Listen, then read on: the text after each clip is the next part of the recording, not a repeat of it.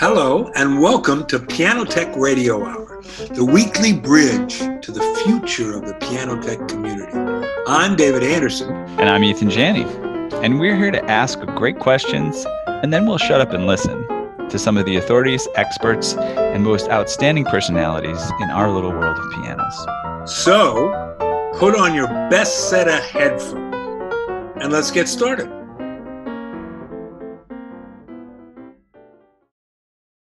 Thank you all for being here. And just a quick reminder that Piano Tech Radio Hour is being brought to you by Piano Technicians Masterclasses, an online educational resource that offers you cutting-edge instruction from piano industry masters without leaving your home. You can find out more at www.pianotechniciansmasterclass.com and find whatever option suits you to sign up and join us. All right, David, yes, what are you about to introduce for us? 25 minutes before 11 Pacific time, before 2 Eastern time, we got a text from Boaz Kirschenbaum, our guest today, saying, "My head is filled up with a cold. I can't talk. I can only croak. I'm going to have to, I can't even hardly sit up. I'm really, really sick. I'm so sorry. I feel terrible, but I can't, I don't think I can go. I think I'm too sick." And so we said, no problem, get better. He got COVID tested, worried about it. He'll know in the next couple of days. I'll sending him good energy. And so we're just going to have a tool talk, man. I want the wisdom of this room. Look at all these insane. We got 300 million years of piano technological, experience in this little room, in this little Zoom event. Is that a full eon? Is that a full eon worth of years? Or many eons. Many eons. And I want some really, like the last time you were working on a piano and you were trying to get it just right and you just couldn't get it right, or you figured something out that did get it right, or something. I would love to have some questions about the finer aspects of regulation, tuning, voicing, diagnostics, coming to a piano and figuring out what the hell is going on with this piano. Why does it do this and this and this and this and this? And do not. Human has jumped in already, and he says that he wants to talk about his chopstick voicing tool shaped like yours. Okay, talk to Mr. Jurgen Goering about his chopstick voicing tool. And remember the secret kind of protocol. I put in a long needle for chopstick voicing, at least 15 millimeters, extending from the needle. And then I bend it up at a 10 or 12 degree angle so that I can get under the string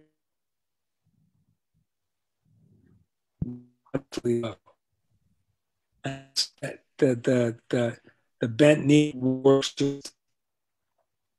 between and it's right to air all the way under.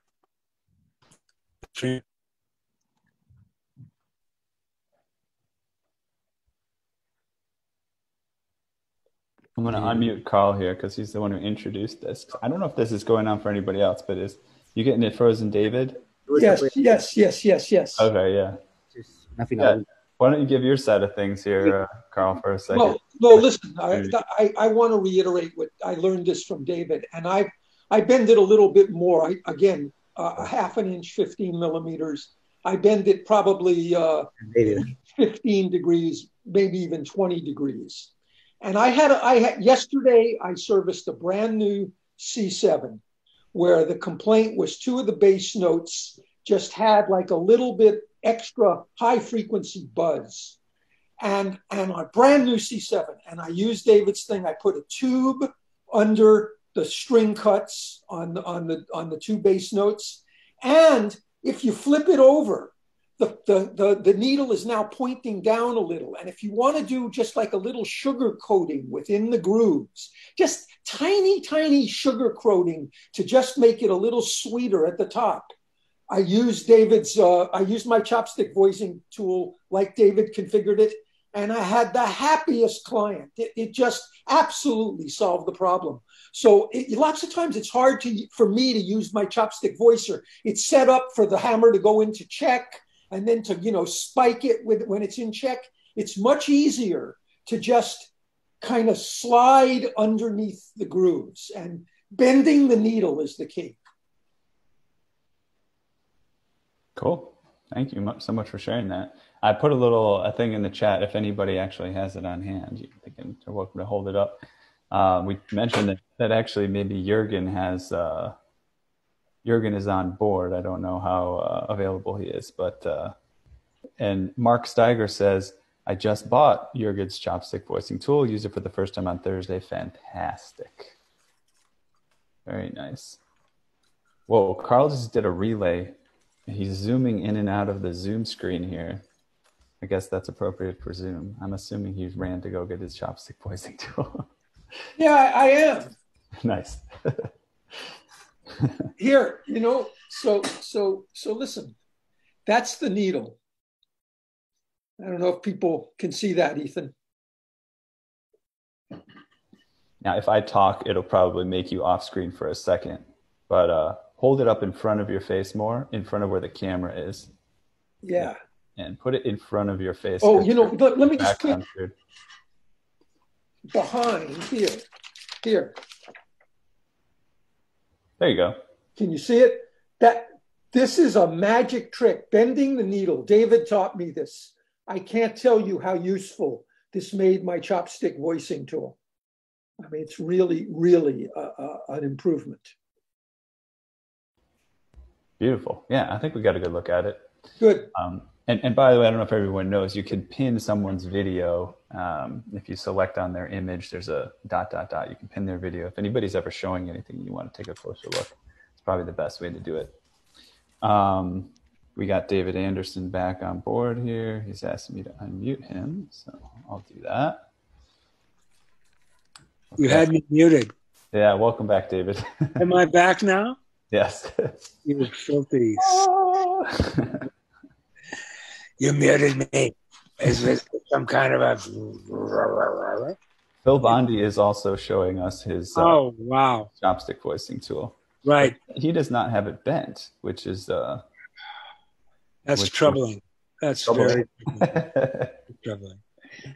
No, you got to bend it up to really get the full advantage of this beautiful... Bowing. He's bowing. I stole this from Udo Steingraber. He said, this is a good trick. He said, this is a good thing.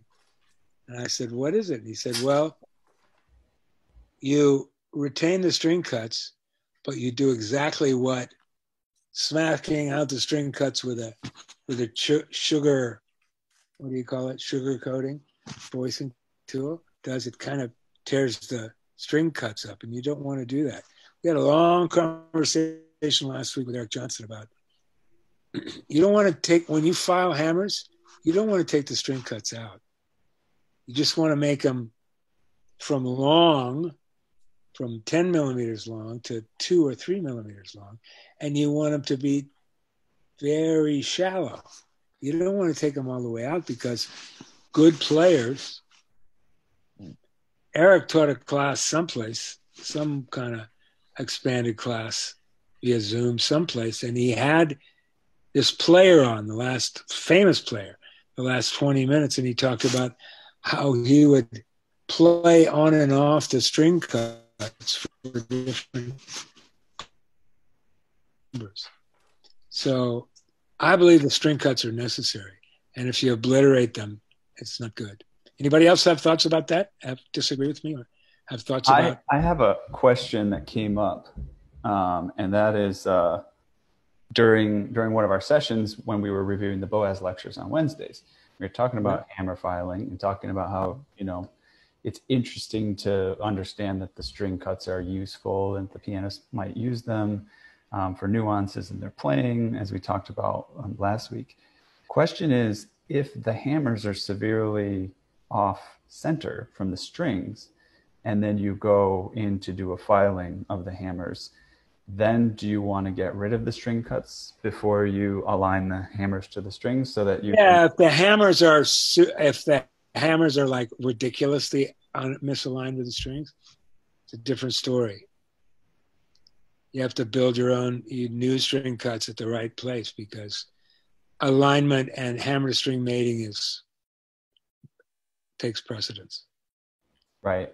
And then there was also another tip that came in when we were talking about that, that if you want to deepen the string cuts a little bit, you can, insulate your hand from getting the oils on the strings, but you press down on whatever strings. And then pound the hell out of the string with, smack it at triple forte or whatever for about 20 seconds. And that's the insane recovery. Like if you go too far with the tube of air under the string cut, you can just put your thumb on the string and just pound the heck out of it for 10 or 15 times. And it's like the equivalent of 4 or 5 hours of playing on that note. So you can not take it all the way out, but take it a lot of the way out. Take that early edge out, right? Because here's the deal. Here's another deal that really confuses piano technicians, I think. You get the piano voiced, and it sounds so beautiful and so warm to you, and so clear and so sweet. But then somebody hears you playing it that's 4, 5, 6 feet away from the piano, and they say, wow, it's a little too soft. Mm. And I want you to really understand, that's why sometimes artists and performers aren't happy with the so-called softer hammers voiced, quote, warmer, unquote, because it doesn't have that pop. Even at low volume, they need to feel like, bam, it smacked the string a little bit. It should be very golden at low volume, but it should still be there. And there should absolutely be a kinesthetic pop, like almost a feeling of a snap when you play the note on any piano that's set up for performance, much past mezzo forte and certainly into forte. You want some, what I call kinesthetic snap.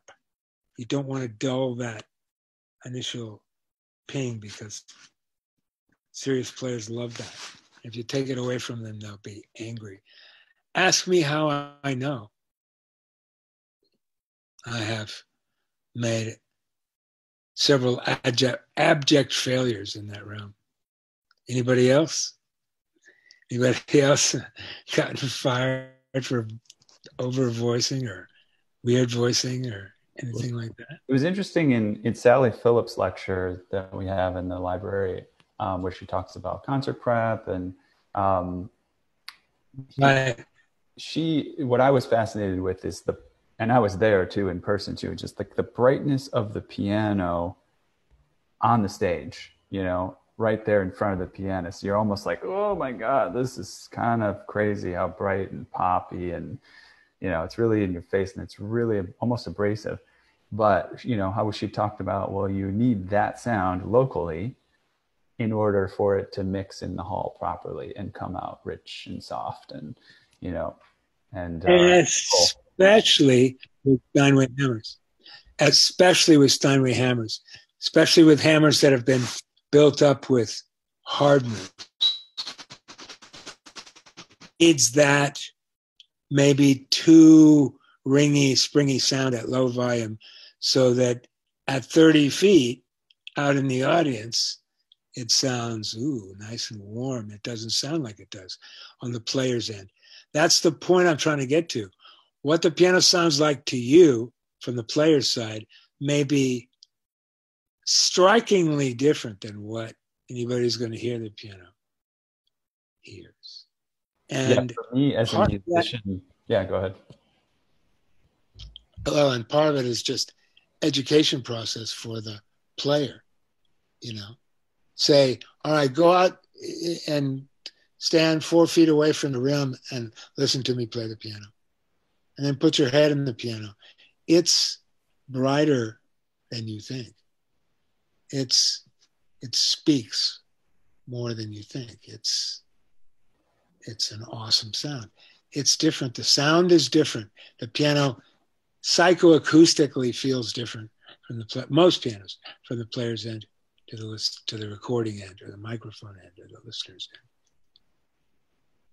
What I was going to say is, as a person playing, music, I've played electronic keyboards, with a band, with electric guitars and electric bass and all of the synth instruments and things like that. Also played with the big band, and I actually find it very difficult just as a musician to reconcile the sound that I hear locally with what people are hearing out in the audience. What I always notice when I'm up on stage, I'm like, this must be terrible. This is too loud and this is a problem. But, as a musician, or even as someone preparing pianos, you have to understand, you have to have a deep understanding of how location relates to sound. Everything that you hear up close, whatever's closer, you hear louder, right? Whatever's farther away, you hear more softly. So that's important to consider. And it's also important to go out, like if I am a keyboard player in a rock band or something, or in a big band, piano player, to have someone go play the piano and me go out in the audience and say, oh, okay, actually I need to play even louder. That's a big issue with pianos in a big band setting. It's like I can hardly hear myself at all in the first place. So yeah, that's a really good point, the discrepancies. Can I introduce Larry, in case he wants to share, Larry Lobel? Do you still have something maybe you want to share about your usage with the chopstick tool there? Yeah, tell us about that. Okay. I believe this is the chopstick voicer that Jurgen sells. Though I didn't buy it from Jurgen. I got it at a Fazioli class at a convention. And I think Fazioli was the first one to come out with this. And it looks like a pen. That's another kind. Yeah, I have that kind too.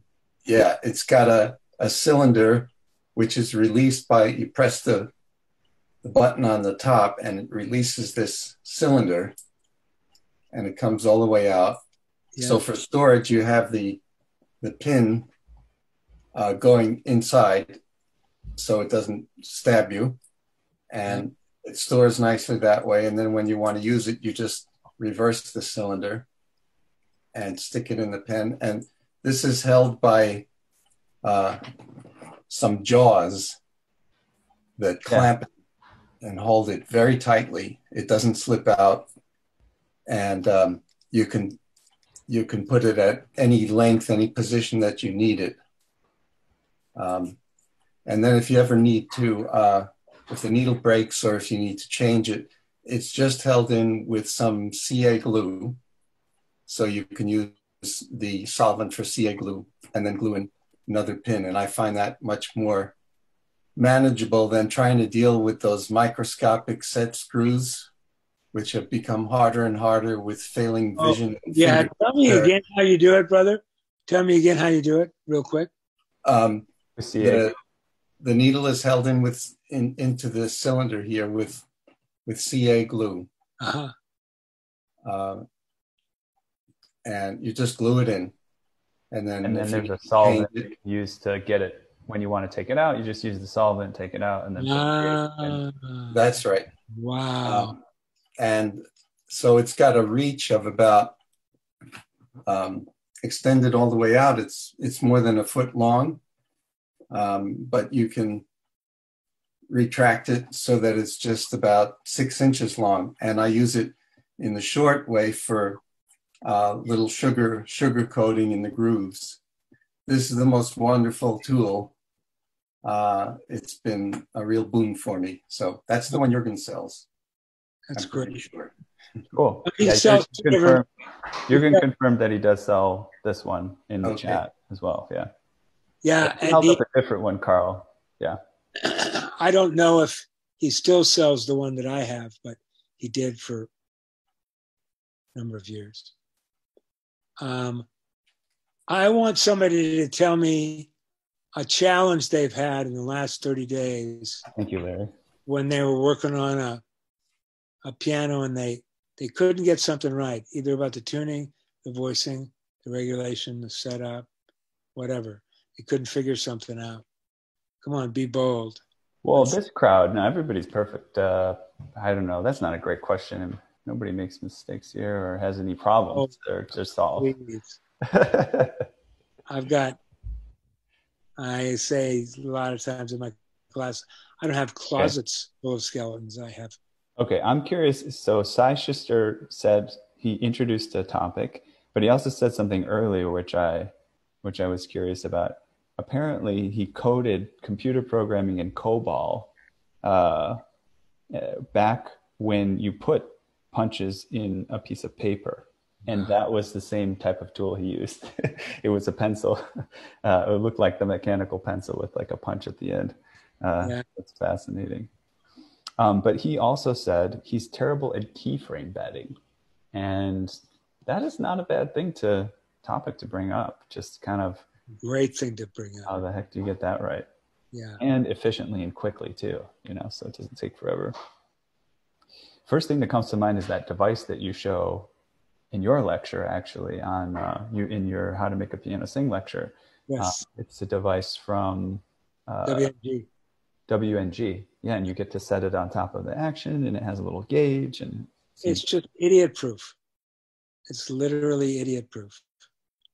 You set it on the action in a certain way that they give you instructions for, and then you lift up on the glide bolt or you screw it up, and as soon as you see any movement,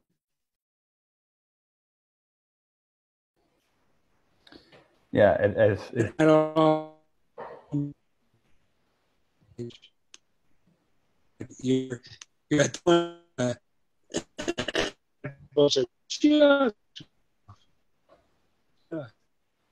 it's easy. It's the easiest for my weak hands. It's certainly the easiest protocol.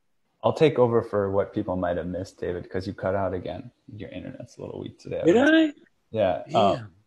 Or you can reiterate it. But I think what people missed is it's a device. It's got a little gauge on the front of it. Looks like a clock, or maybe the tire pressure gauge on a good quality bike tire pump. And you just set it on top of the action. It's got a little adjustable, movable thing that's on a spring attached to it that comes into contact with the bottom of the key bed, and it allows you to rotate the tuning pin like objects. I forget the glide bolts, if you want to call them the glide bolts. Yeah. Glide bolt adjusters until you see that gauge stop moving, and that allows you to know when there's a transition between it coming into contact with the key bed and not. And then you just kind of move that gauge around and adjust the various glide bolts. You don't have to do any knocking or tapping or anything like that. You don't have to take the keys out of the piano. You don't have to pick the key frame up with your fingers. You don't have to do any of that stuff. It's super simple and super elegantly precise as well. Now, I'm curious, Cy, did you know about that W&G betting tool? You can mention it in the chat. But yeah, it seems seems quite effective. And again, if anybody has it like right on hand, they're welcome to bring it on camera. And Carl seems to somehow have all his tools very organized and within arm's reach. Exactly. Up again, I'm pretty impressed with that. But let's I'll go on to the next comments here first. until he might come back with it. Let's see. Moving cap stands. Let's see. Moving cap stands. What do we think? Should we ask for some clarification on what that means? That means that's a challenge for that person. Right. I imagine. Yeah. A challenge for a lot of people. That's why they don't do it. Oh, moving capstans on the key, not raising them up and down, but actually moving the key. Oh, yeah. That sounds very frightening. Oh, Carl's got a tool. He's going to hold it up here to the camera. I'll pin his video. Yeah, you can hold it in front of yourself, actually, because you have a dark background. There you go. And it just, those little feet sit on. Am I unmuted? Let me say something about this. Yeah, go. I also, in the Yamaha class, when they're talking about stage pianos that are well regulated, and you get there and there isn't quite enough aftertouch, they say, rather than raising the hammer line and taking away power, what's happened is the key bed has moved. And what you should do is push down the glide bolts and raise up the keys, because to the 10 millimeters they were supposed to be. On this gauge, 4/1000ths of an inch equals a 1/10 of a millimeter at the key height, but 2/10 of a millimeter at the dip. You can get a lot of extra aftertouch. So when I have a piano where I don't quite have enough aftertouch, I will go in and I will take like the 3 center glide bolts, and with this gauge, I'll turn them down like 2/1000ths of an inch, 3/1000ths of an inch. It's not going to give you a knock. It's not going to cause anything, but it's going to get you a little extra aftertouch really easily.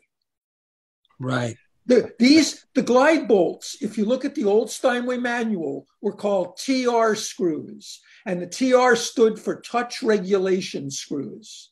I mean, we have this idea that it's verboten to actually use these things to mess with the touch. You don't want to overdo it. This is a very subtle thing, but you can improve the touch a little bit by just depressing the glide bolts. And this WNG tool lets you do it in a very calibrated way. That's exactly right.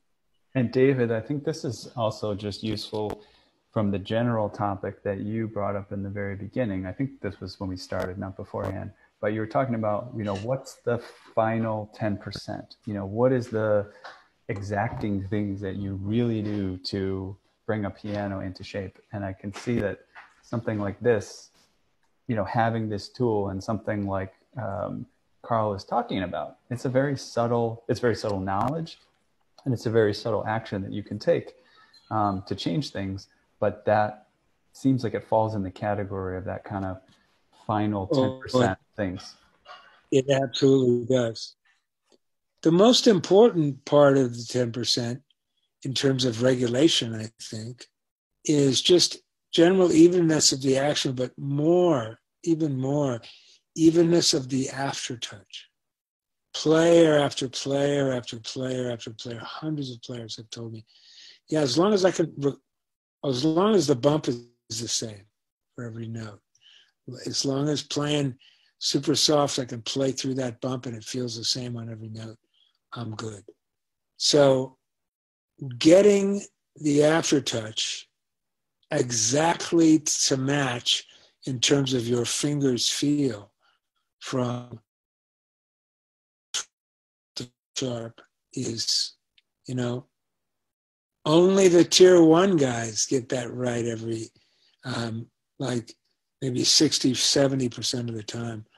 There's a lot of times there's a discrepancy in new $50, $60, $70, $90,000 pianos between the aftertouch distance on the sharps and the aftertouch distance on the naturals. And it's not so much distance, I don't care about that, it's feeling.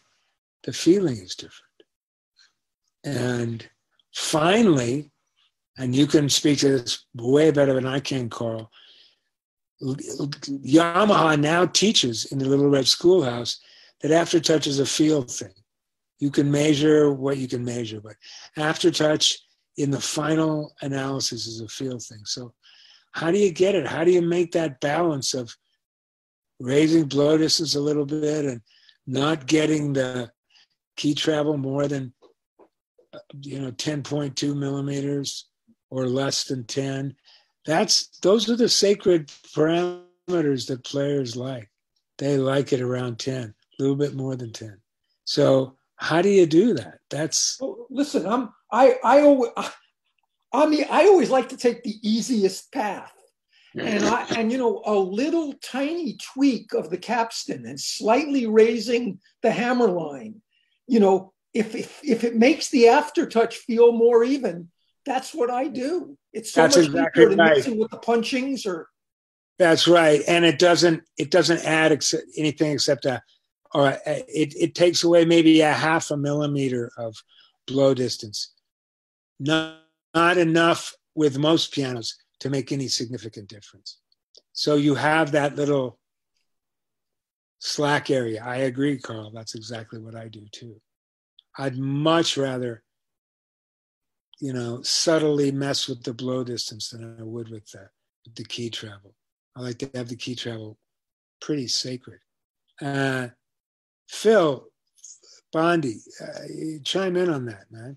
I know you regulate and do that final step on a lot of pianos. So can you unmute Mr. Bondi, Mr. Janney? I have selected to ask to unmute him, and I think he has to confirm. There he goes. All right. Am I on now? You're on. We're on. No, that's it, David. I have the pleasure of working with someone from the East Coast too, who basically sets up the pianos that I use in Naples. There's 2 Ds and a C7, and between the two of us, we have them dialed in pretty good. He usually comes over once a year about this time, just goes through everything, and then during the season, pretty much my job is like those little, that little tube voicing that you were talking about, or that minor touch on the capstans or on the capstans more than anything. And I'm very fortunate to be working with someone from Steinway who knows all these little tricks too. So yes, everything that's being said so far is in practice here. Awesome. Thank you, brother.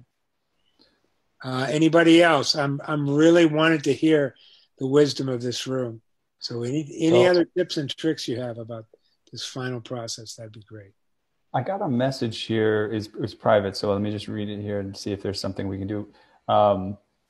It was from Mark Campbell. He said, in regards to capstans, may have missed the question, but if we'd like to have him, I think, join the call later, we can discuss it.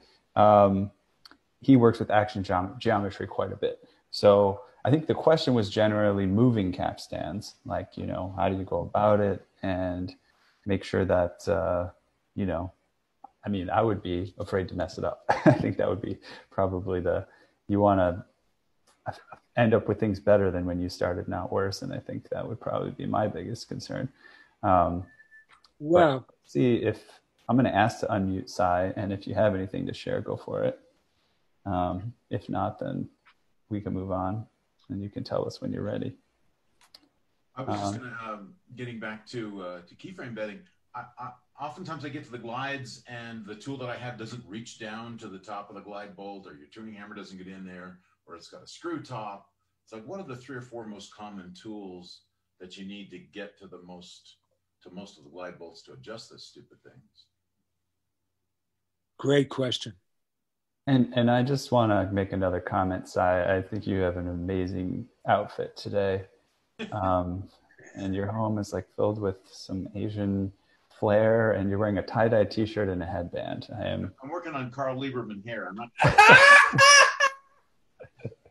I aspire someday to be at that point. The other thing I wanted to share for y'all, I love analogies, and I came up with this great analogy. A piano is a harp with a typewriter under it. There you go. Pianos don't need tuning. Nobody was ever blocked from practicing or performing because the piano was out of tune. But if that damn typewriter doesn't work, you're toast. So that's what I use to describe why we need to put effort into the mechanism. So yeah, that's great. Because it's also, the player can feel an absolutely striking positive change when let off and drop and the springs, and all the regulation points are in, it feels like a new piano. When they're not, given the build quality of the instruments, when they're not, it just feels old. So I love learning to do stuff by feel. I did sloppy or sluggish or something. I did an Estonia yesterday. It hadn't been serviced for a while. I love those pianos. Yeah. Teflon powder on the knuckles and tightened up all the action screws and everything and put it back in. And as often happens in a piano that has light wear, a lot of the notes were blocking. And I love to feel that just by playing the note, and it just let off just by feel. You know, you just absolutely. But you got to play really soft to feel that, especially in the treble. You do. That's the way I've set let off for about 15 years. Yeah. On a stool in front of the piano, just listening to the ghosting, and never even looking at the hammers and the strings, just trusting that I can get them. Once I know this piano action, I can get the hammers exactly where I want them by sound, by how heavily they ghost when I do a certain kind of test blow, very soft test blow with my fingers. You know, that's another thing I always bring up in classes, and I always want to bring it up every place. You have to develop like a protocol of test blows to test different things in the action. And be repeatable. You can't do, something that's really reliable for you to get the same read every time, and then practice it and use it. Larry, you agree with that? Larry Lobel, you agree with that? I just asked to unmute him again, and I will just second that and say, I'm not always the best at it, but the one thing that I've noticed is when you do have something that's repeatable, some sort of a spine of a structure to what you do, not only does it help you do it again and again, but it also helps you refine and improve it. Because you're used to doing it the same way, it allows you to tweak the little things that are happening subtly as you go. So definitely second it, just from a general perspective. Phil, you're unmuted. And then I just want to also say, Mark Campbell was the one who said he might have some advice about moving the cap stands, and I unmuted him. So Mark, if you want to jump in whenever, you're welcome to, if you're available. You don't have a video, I see, but it looks like you do have audio. But Phil, any thoughts on? No, I was going to ask Larry Lobel. Oh, okay. Larry Lobel. His thoughts were on. Let's unmute Larry. Yeah. You're asking about test blows, David? That's right. Test blows and getting protocols for everything and developing those protocols. It's just like a hitter or a pool player. They have a protocol, or a golfer. They have a protocol for every single shot. They have a way to do it that they've developed over thousands of hours. And we should do the same thing. You should have, maybe up to half a dozen different test blows for different things you're testing on the action. I certainly agree with the idea of having protocols, but in a lot of the situations that I work in, you can do that during the time that's where you're not under pressure. But I work under a lot of high pressure situations, and a lot of it is just kind of improvising and coping with whatever the crisis of the moment is. Right. You don't always get to follow those protocols. Right. Also, as far as testing the piano sound, I rely on playing actual music more than blows. Of course, I use blows as I'm voicing and stuff, but I always try to play something, and I use particular pieces of music that are going to test the different capabilities of the piano. So, pieces with staccato. I try to simulate what the pianist is going to do. I can't come anywhere near what the pianist will do, but I have certain pieces I can play that test for fast repetition, for staccato, different types of playing the pianist is likely to use. So I always try to implement some of those to make sure that I'm dealing with real music that the piano is going to be subjected to. That's right. Great point. I'd like to also talk about spring strength, because that is, as I get older and move deeper into the precision of preparing a piano, I really see that the strength of the repetition spring makes a lot of difference. And there should be no feeling back through the key. There should be no kickback of the spring, but it should be lively. Unless the spring is relatively lively, you're not going to get the repetition you want from that spring.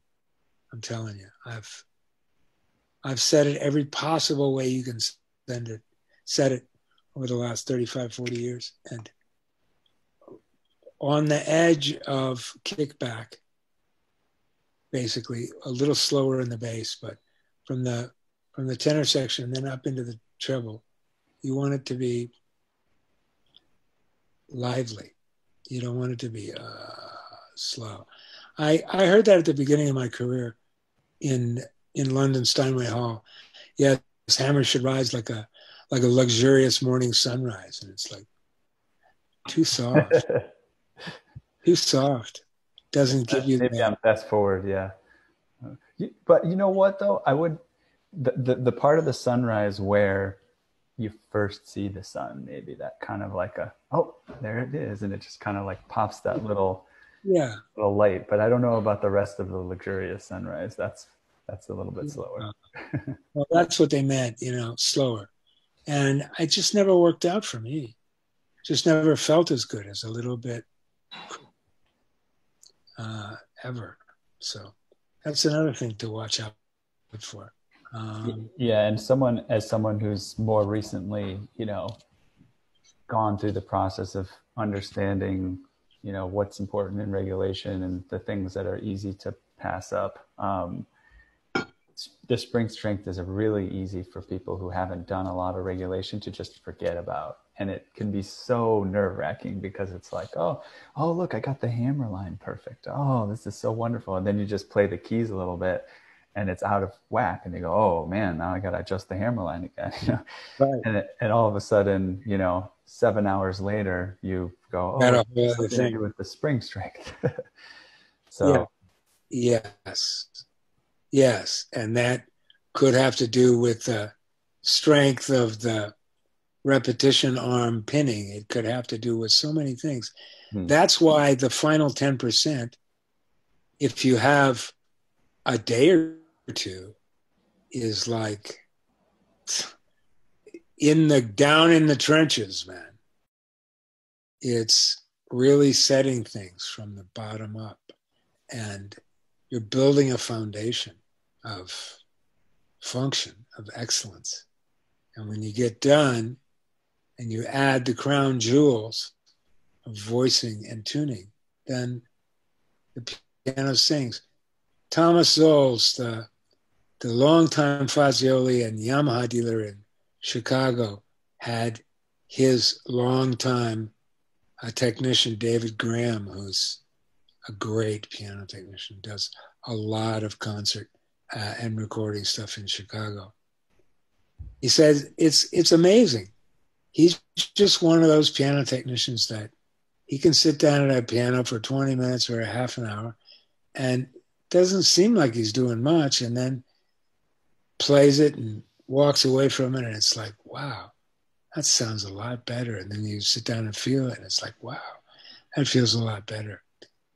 That's the point you want to get to, where your craft is so intuitive that you can just immediately tell, oh, this needs this needs this. Carl, Phil. I'll take a second. There's been quite a bit of activity in the chat, and I'll go through what's there. There, yeah. And we'll see. So first of all, let me start with Cy Schuster, because I guess he's maybe switching up his mic or something. So he couldn't be heard while he was saying something. He said, and this goes back to something we were talking about earlier. He puts Teflon powder on knuckles, and then the hammers were blocking. He plays the note very softly, and he can hear that the hammer is blocking on the string before a let off. Yeah. So he could force it to escape with more force. I think in reading that, I couldn't process it. Did that make sense to you, David? Well, sure you can. It will let off but it's blocking on the string. So it'll go blah, blah, blah, on a soft blow. You don't want that. Mm-hmm. So you have to bring it slightly off the string. Got it. Bruce Gibson said, right out of college, he did a regulation on an upright. When he was, quote unquote, done, he remembered he hadn't tightened the action screws. He tightened them up and blew the regulation, started again, only made that mistake once. Yeah. Ooh, I've done that more than once. That's terrible. Yeah. And it's the simple things, that you get foundational steps.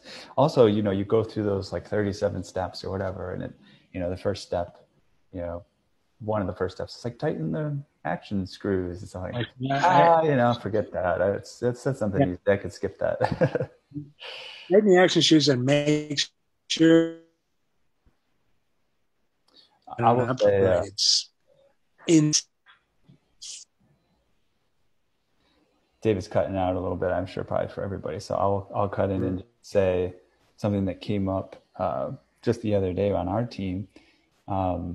Is just tightening the action screws on a piano can make a huge difference. And it can be something that is deceptively valuable for a customer, that if you don't have a lot of time, it's something you can probably charge more than you think you should be able to, because it might be something relatively quick for you to do, but all of a sudden you're done, the piano sits down and the action feels punchier, it feels more responsive. In some senses, it might even feel like they have a new piano. So for those people that don't recognize the value in that, I'll put that out there. David, you cut out a little. If you're going to do a day or a day and a half service, the vast majority of pianos I come up to that are eligible and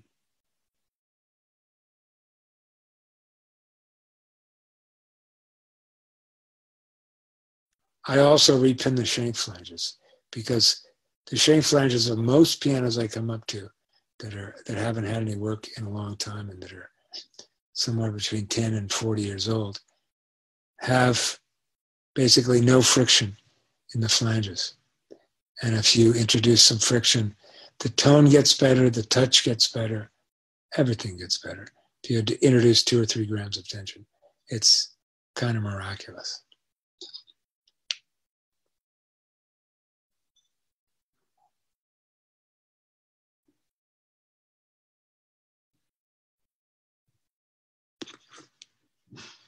Hello? Oh, sorry, I was talking when I was muted. The comedy of errors here. I actually think we're doing pretty well considering our guest dropped out. Yeah. I think we're doing really well. But I had asked is there something that you said before you said repin the shank flanges, because you cut out a little bit? Is there something? Yes, if you're doing a day's worth of work or a day and a half or 2 days worth of work, it's always good to measure the friction on the shank flanges at the very least. And most of them are 0 grams to 1 gram. Most of them are swinging 10, 12, 14 times. It's too loose. So if they're wooden flanges, you need to repin them. Perfect. I'll go back to the comments here. So Sai also said another way he sets let off is to push the key very slowly until just before let off, and then play the key very hard from there. If it's too close, there will be no sound. If too far, it will be too loud. Wow. Oh, interesting. Phil Bondi said, yes, this is where touch protocol comes into play. Sai, is it true that keys can bobble if springs are too weak? Any thoughts on that? Too weak spring and you still have some sort of bobbling? Only if the repetition arm is too tight. Then it will bobble no matter what the springs do. I've run into that too on new pianos. Got it. Annika Byerly said, Annika. Do you know Annika? But on the internet, yes. Awesome. Spring strength, regarding spring strength, discover how much effect rep lever pinning has on the ability to properly set spring strength was a game changer. Yeah. It's not something I was really much aware of before we were talking about it. I mean, I know it's important, but just that it's such a key factor that you're considering and think about. David said, but spring speed is a function of hammer shank and rep friction. Larry said, the raising of the hammer should be like the sunrise behind Carl on his background of the little piece of sunrise coming over the earth there. Yeah, I think that's about what I was describing. Susan Klein said, yes, you have a bad trade-off with spring tension and other problems if the flange friction isn't high enough. Right. And kind of a couple more comments on that. Sai said, I'm glad to know, David, you prefer to tweak blow over dip for fine aftertouch. That's very helpful. Susan Klein, I have everything. Okay, that's just about being in from COVID. Bruce Gibson, how many spinets? It's almost impossible at times to get those hammers to check at any blow. Yeah, on many spinets. All wonderful tips and tweaks, Nancy says. Thanks. At what point do you recommend a full major regulation for your regularly maintained pianos? Any answers for that? I would say, how much do they play the piano? If it feels, if you come to the piano and do some test blows and play a little bit and see that the let off is an inch away from the strings and the drop is farther than that, and the let off is, I'm sorry, the aftertouch is too deep, and you know the shanks are resting on the hammer rail, you know, it needs a day of work. It needs a bunch of stuff. If it needs that stuff, it needs other stuff, right? It needs everything to be lubricated. Do you have a number that you think of? I mean, for like a school piano, of course, it's going to be way more often. But for like a home piano, I often think if your piano hasn't had a full one over the regulation in like 3 or 4 years, you probably should do something. Like just go through it. Right? It needs a day of work. Yeah. The pedals are probably out. God knows what the hammers look like. I mean, it needs a day of work. It needs a good 6, 7, 8 hours of work.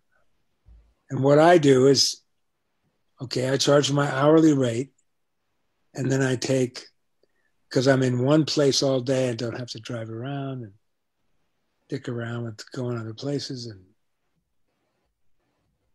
burning gas and stuff, I charge a day rate.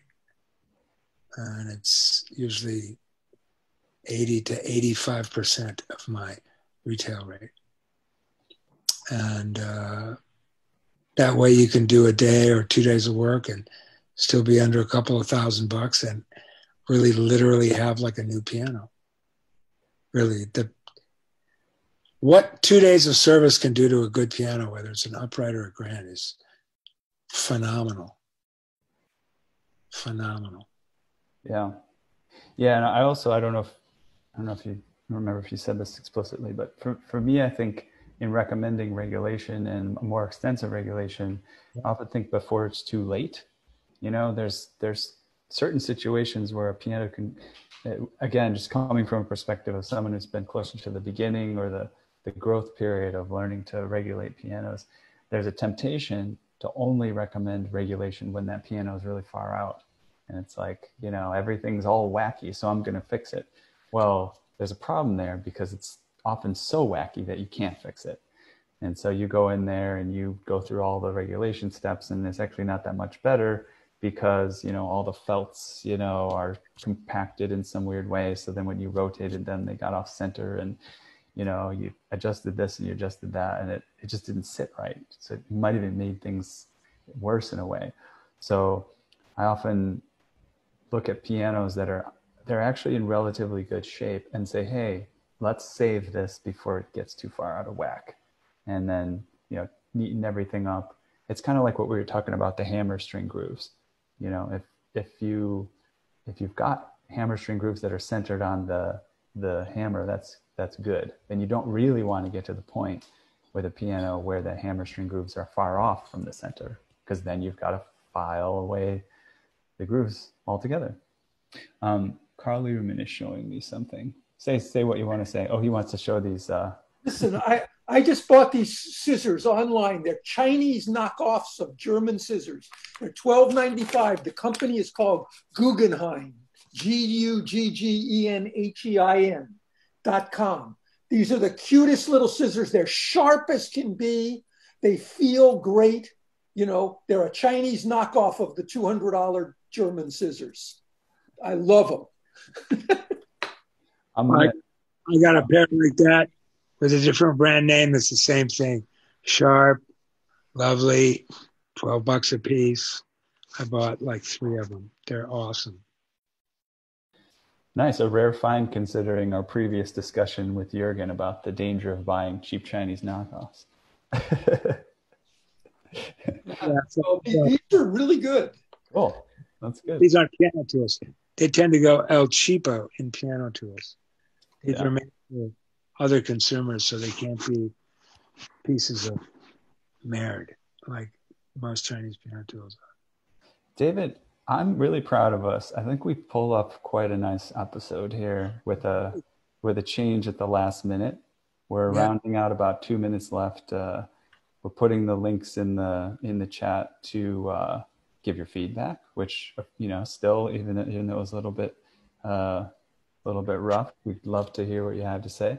And also to sign up for next Saturday early if you just want to make sure you get on board, get the notifications. And we're going to do the last installment Wednesday of our 4-part review of Boaz's lecture on voicing. So there's a 120-minute lecture that's private to subscribers only, but if you want to show up live, you can either just pay once or become a $8 a month subscriber, and you can at least see it live. And we'll do a little discussion afterwards. We've been playing around with breaking people out into discussion groups, and, you know, getting a little time to socialize with colleagues and learn some things, pairing people, more expert people with more amateur people, and it's been fun. So join us this Wednesday. There's a sign up link to join us this Wednesday for the final installment of Boaz's lecture on voicing. I'd love to have you there. David, any final comments and words? We actually, a lot of questions are still in the chat. So well, that's awesome. Again. Yeah. I'll be happy if you and I can pick them out and select some. I'd be happy to answer some to whoever left them in the chat room. I'd be happy to do that. Okay, cool. Yeah. I'll have the chat record, and so I'll just grab that. And my email address is all over the internet, so you can send me David@davidandersonpianos.com whatever questions you want to, and I'll be happy to answer them. Very nice. I'm a nerd, and you know, I'm excited by piano questions. And thanks to everyone that paid attention and participated. And thanks to our special guests who jumped in, Carl and Cy and if Phil, I don't know if Phil's still here. Yeah, Phil and Larry Lobo. Yeah, we might pick a topic and have a panel discussion. You know, that could be fun. I think I've been saying that for a long time. I think it would be a great idea. I think it's a fabulous idea. Yeah. And have challenging questions on tap, you know? Yeah. ETD and oral. Say that again, Shot. ECD and what? The combination, hybrid tuning, oral tuning and tuning devices. Oh, yeah, definitely. My friends, thank you so much.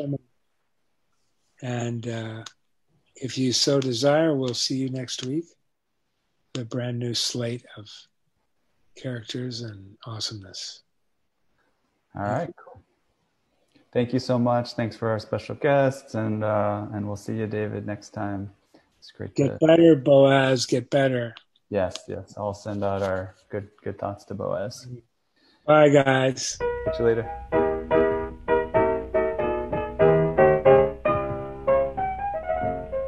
Thank you so much for giving us an hour of your time. Remember that you can catch us live online every Saturday at 2 p.m. Eastern Time. That's right. Go to pianotechradio.com to register so you can interact live and ask questions of our guests. See you next week.